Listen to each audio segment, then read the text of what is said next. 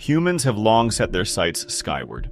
We've sent people to the moon, established a permanent presence aboard the International Space Station, and spent billions chasing the stars. But one nation has decided to take a very different path, downward. China is turning its gaze inward, embarking on a mission to explore the deep interior of our planet. What drives this ambition? Is it pure scientific curiosity or a strategic search for untapped, finite resources? And just how far can we go? What might we find? And what risks might be buried below? Today we're diving into one of the most ambitious geological efforts of the modern era, China's attempt to drill the deepest hole in the world. We'll explore what makes this so difficult, why previous efforts came up short, and what secrets lie beneath the surface of our own planet.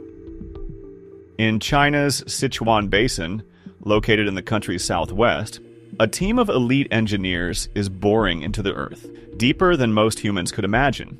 The project aims to reach a staggering depth of over 30,000 feet, or roughly 9,000 meters. That's deeper than Mount Everest is tall. But that's not all. A second, even more ambitious drill is already underway in the Tarim Basin in northwest China. This one is targeting a depth of 36,000 feet, or about 11,000 meters. That's 0.09% of Earth's total diameter. While it might sound small, it would rank among the deepest holes ever drilled by humans.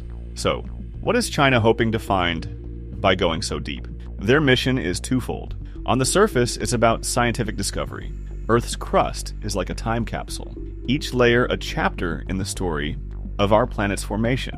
By drilling through these layers, researchers hope to better understand Earth's structure, its seismic behavior, and its evolutionary history. But there's also an economic angle. Buried within these ancient layers are energy resources, oil, natural gas, and potentially new forms of geothermal energy. By tapping into these reserves, China could gain a strategic advantage in securing long-term energy independence. This Deep Earth initiative, launched by President Xi Jinping in 2021, reflects China's growing ambition to be a global leader in science and technology.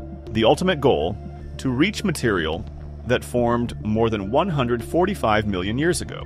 This ancient rock could hold answers to questions about plate tectonics, climate cycles, and the geological history of Asia. But China isn't the first to attempt this, and it's certainly not the deepest yet. That title still belongs to the Kola Super Deep Borehole, a Cold War-era Soviet project. Initiated in 1970 on Russia's Kola Peninsula, it remains the deepest artificial point on Earth, reaching an astonishing 40,200 feet, or about 12,300 meters. However, it wasn't easy. The project spanned more than 2 decades and faced relentless technical challenges. Engineers had to drill 5 separate boreholes due to constant equipment failures. Yet, despite all the setbacks, the project yielded incredible discoveries. For one, scientists found water and hydrogen gas at depths where neither was expected to exist. They also discovered microscopic plankton fossils 6 kilometers below the surface, buried in rock more than 2 billion years old. And in a major surprise, they didn't find basalt under the granite, as predicted, but instead encountered metamorphic rock, altered by intense heat and pressure. This helped solidify the then-emerging theory of plate tectonics. Yet, as deep as the Kola borehole went, it barely made a dent in Earth's total depth. To put it in perspective, if Earth were an apple, we've barely pierced the skin. So why don't we go deeper? The answer lies in engineering and physics. As you dig deeper, the temperature and pressure increase exponentially. During the Kola project, the temperature at the bottom reached 180 degrees Celsius, 356 degrees Fahrenheit, far hotter than expected. Drill bits wore down quickly. Machinery began to fail. Continuing any further would have required expensive new materials and technology. By 1992, after the Soviet Union collapsed, the project was abandoned. Today, the site is a relic, a tourist destination for those curious about what once was the front line of geoscience. Other countries have tried their luck as well. In the late 1950s, the United States launched its own ambitious initiative called Project Mahole. Spearheaded by a group of visionary scientists known as the American Miscellaneous Society, the goal was to reach the mantle. the thick, rocky layer beneath the crust. Rather than drilling on land, they chose to go through the ocean floor near Guadalupe Island in the Pacific, where the crust is thinner. It was a clever shortcut, but a technically difficult one. At the time, key technologies didn't exist. Dynamic positioning systems to keep the drill ship steady had to be invented on the fly. Engineers attached propellers to ships and experimented with ways to keep the drill pipe aligned in turbulent seas. Despite some early success, ballooning costs and political pressure doomed the project. It was canceled by Congress in 1966, just 2 years before humans walked on the moon. In 1990, Germany launched the Continental Deep Drilling Program, boring into Earth from Bavaria and reaching nearly 30,000 feet. Like the Soviets and Americans before them, the Germans faced soaring temperatures and unexpected obstacles. But they also developed techniques that are now widely used in the oil and gas industry, like keeping boreholes as vertical as possible. So while none of these missions reached the mantle, they contributed greatly to science, and even to energy technology. Which brings us back to China. This new push to drill into Earth's crust isn't just about breaking records, it's a sign of rising ambition. And unlike their Cold War predecessors, China has a few advantages: stronger funding, faster project timelines, and decades of lessons learned from past failures.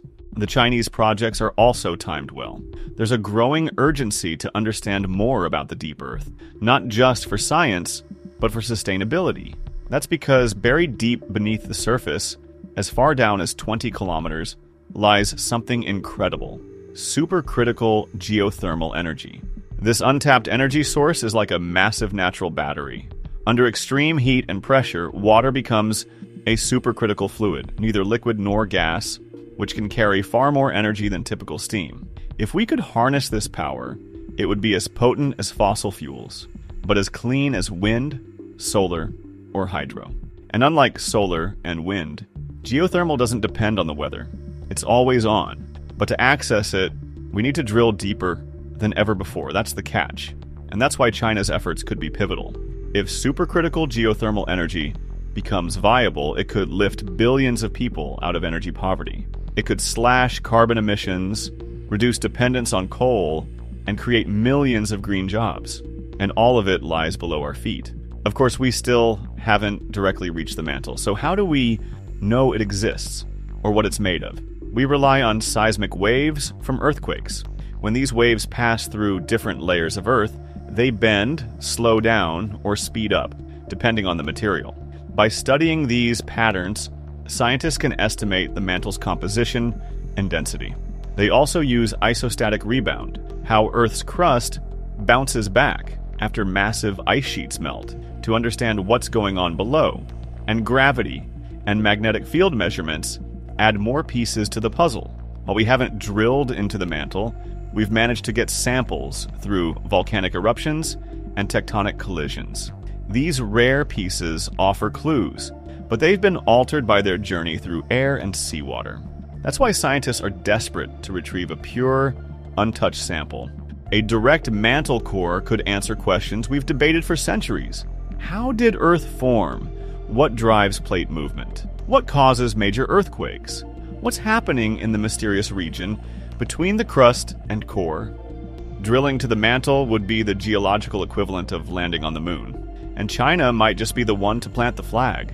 Whether the motivation is scientific, political, or strategic, the implications are massive. China's super deep boreholes represent a new frontier, not in outer space, but in inner space. Every layer we uncover expands our understanding of the world beneath us. Every new sample offers a clue to Earth's origin. Every innovation pushes the boundaries of what humanity is capable of. In the end, deep drilling isn't just about rock and steel.